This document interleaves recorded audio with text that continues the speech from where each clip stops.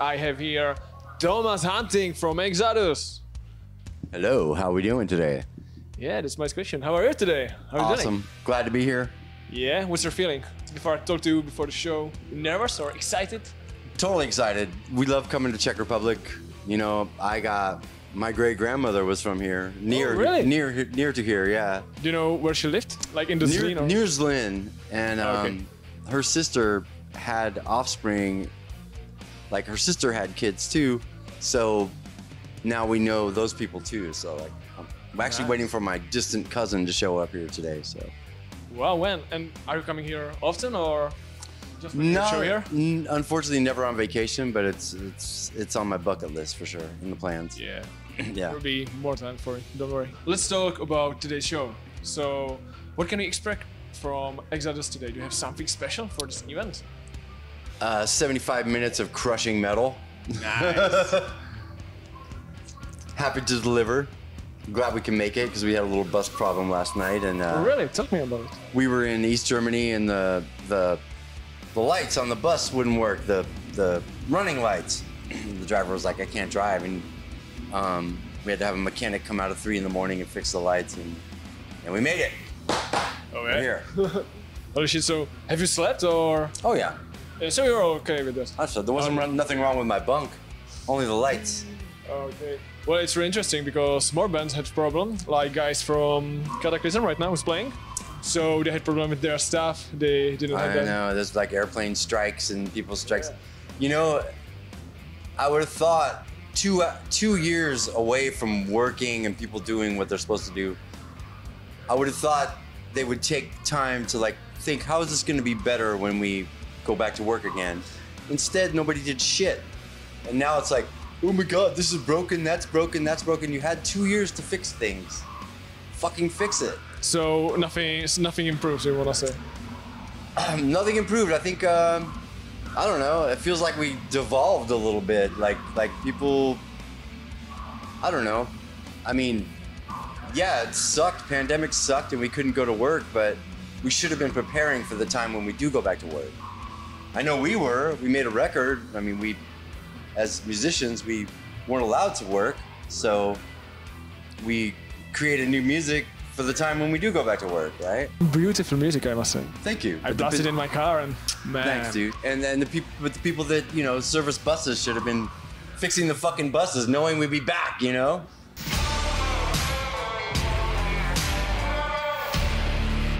Do you have some special ritual before you hit the stage? Like summoning the devil or get drunk or something? Not really, dude. I just stretch and do push-ups and you know. You do push-ups? Yeah, I do 25 or 30 push-ups and get ready, kind of stretch out and just kind of get out of your head and just like let your muscle memory take over, you know? Cool. Well, it's not so common to do push-ups before shows for me, I must say. I think you got more push-up than many young guys in my age, man. It's really interesting. I have to do it. Gotta stay in shape and, you know, feel strong when you hit the stage. But no crazy rituals. Just you know, stretch and get ready and don't forget to breathe. But yeah, if it is hard, you know, to play on drums, you know, on your shows, if it is so much exhausted. If you are exhausted after the show, you must take the shape. So I feel pretty good after the show, like, cause it's you know, it's an hour and 15 minutes of cardio. Like, you're just like ah. So when I get off stage, I feel like I can go back and play, you know. So it's not that so much exhausting. Put it this way, you could blow it all out in 3 songs if you're not careful, but you have to like you have to rein it in a little bit and just pace yourself, kind of, you know. And let's talk about it, because you know, in your age, you played many gigs, you play many years right now. So do you need still to practice a lot, or just it is like, okay, I'm just gonna do 1 hour of bum?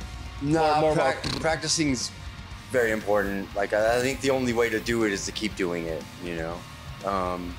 So, you know, when I'm home, I live in the high mountains in Northern California, like super high altitude. So when I play and work out at high altitude, when I go to the lower elevation, you're much better then. Exactly. Yeah.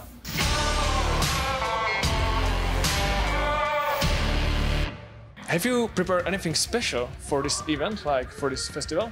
For this like festival? for this special setlist or something? Because you have new album, Persona non grata. Yep. So, are you going to play mainly the new songs or your? I think we're gonna do 3 or 4 today. Oh, Wait a okay. minute. I can't give it away, but there'll be a lot.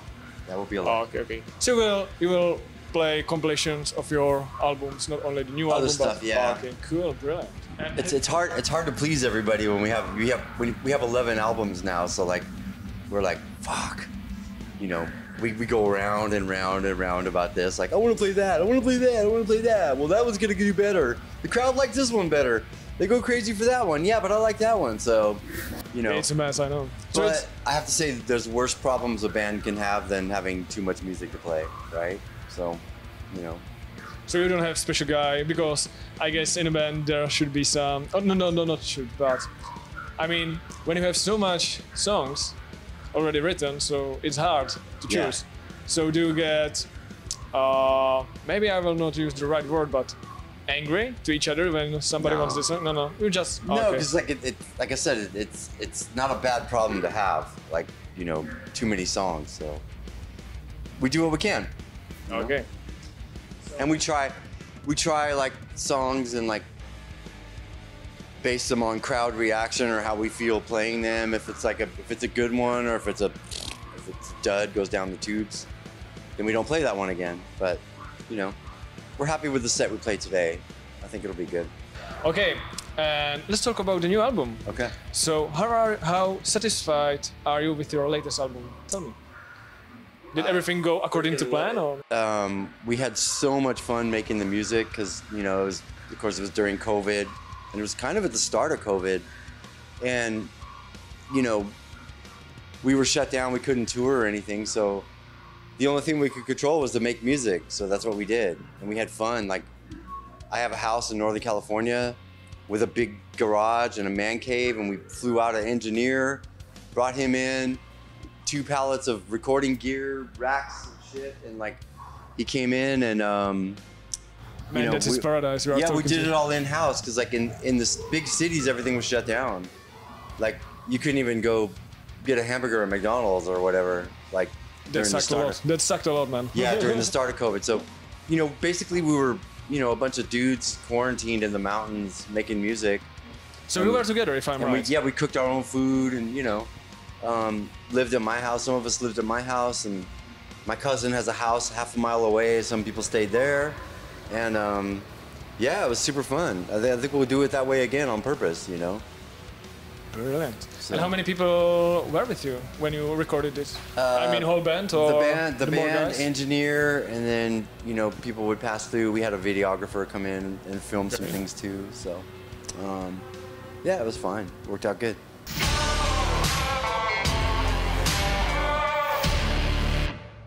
Did everything go according to your plan, or, you know, would you like to do something different on the next album? No, I think I would do it like that on purpose. Even without a pandemic, I would. It was good for me because usually when you do drums, like you have 1 week or a week and a half, you do your drum tracks and then that's it, you're done. This time, the drum stayed set up with microphones. So like, if I was marinating, listening to song, you know, I'm like, ooh, I could do a better fill there to make that riff better. You know what I mean? I would just grab the engineer and say, hey, come on, let's go. But go downstairs and, you know, put in a new fill, or, you know. That's the way how to do it. Or That's like, the way hey, how to do I want it. to do something with congas tonight, you know. Have a few whiskey sodas and like go out there and like beat on the congas and djembe drums and stuff. So it was fun.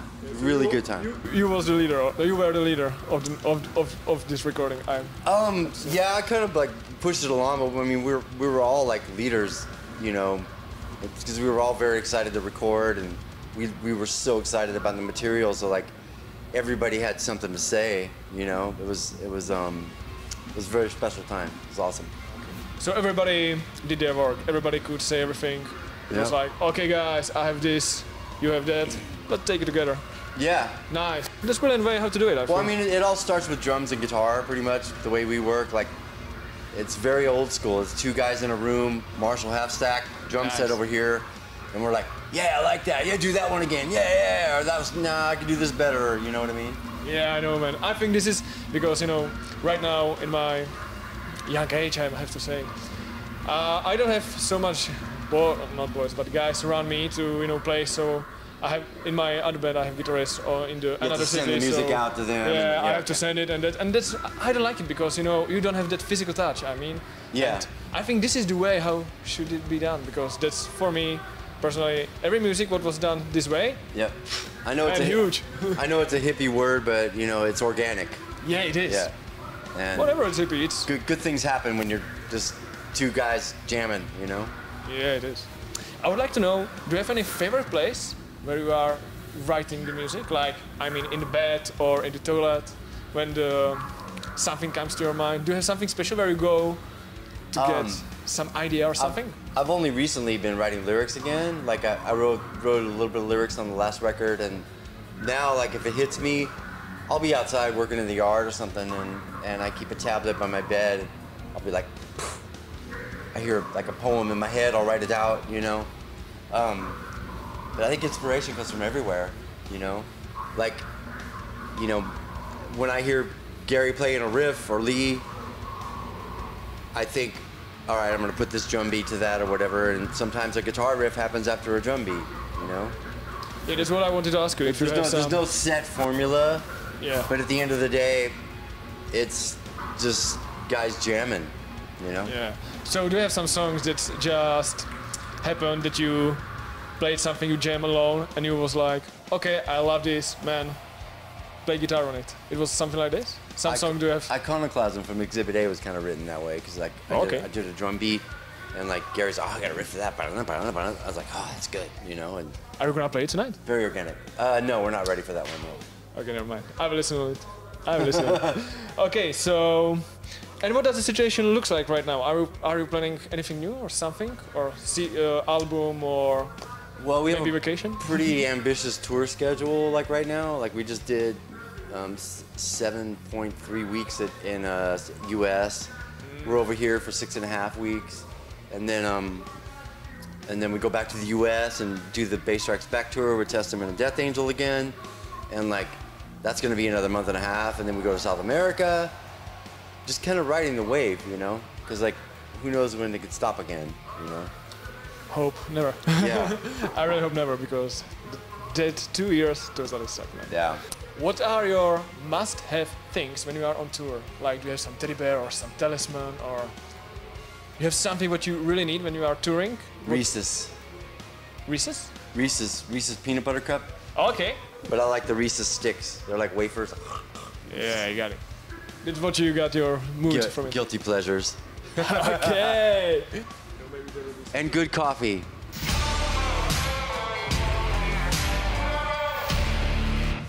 What do you prefer more, clubs or festivals? What do you enjoy more?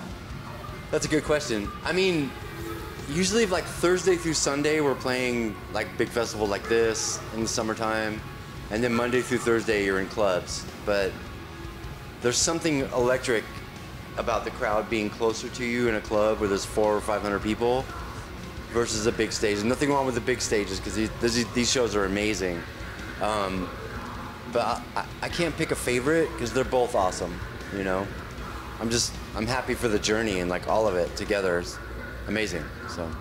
Okay, thank you for the answer. So, and you've played here in Czech Republic a few times, so do you have any memorable moment which just stick in your mind? Well, we played this festival before, and we played Brutal Assault also. Yeah. And like I remember going down inside they have a tour you could go down inside that old fort in Brutal Assault. That was amazing, 'cause I love history. I love walking through old towns, and just Prague is beautiful. Zlin is beautiful. This place is amazing. So. I understand. And the people are awesome. You can say it too. Czech people are awesome.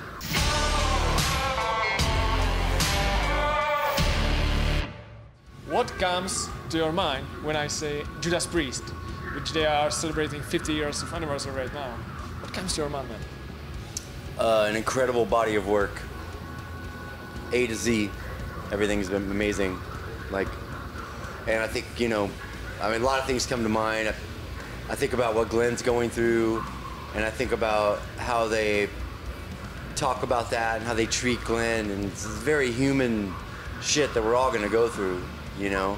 I have my own battle. Glenn's having his battle, but they don't freak out about it. They just kind of like deal with it, and he deals with it, and it's inspiring. Man, Yeah. well, your story too. Thanks. I don't know if you want to talk about it or not. We don't need to. Because for me it was totally a surprise, I must say. I got diagnosed with cancer in February of 2021, and they found a tumor in my stomach, and they immediately went to work on it, and I got great doctors in UCSF in San Francisco, and they removed my stomach, and and they got it all out of there. So I'm lucky. Man, thanks God. Thanks God you had the best doctor. Yeah. And you are here, and I could talk to you. Science is amazing. Okay, so thank you, guys. This was Thank you. Talenting from Exodus. You can say something to your fans if you want to. Thank you very much, Czech Republic. We're super happy to be here. Rock on, baby.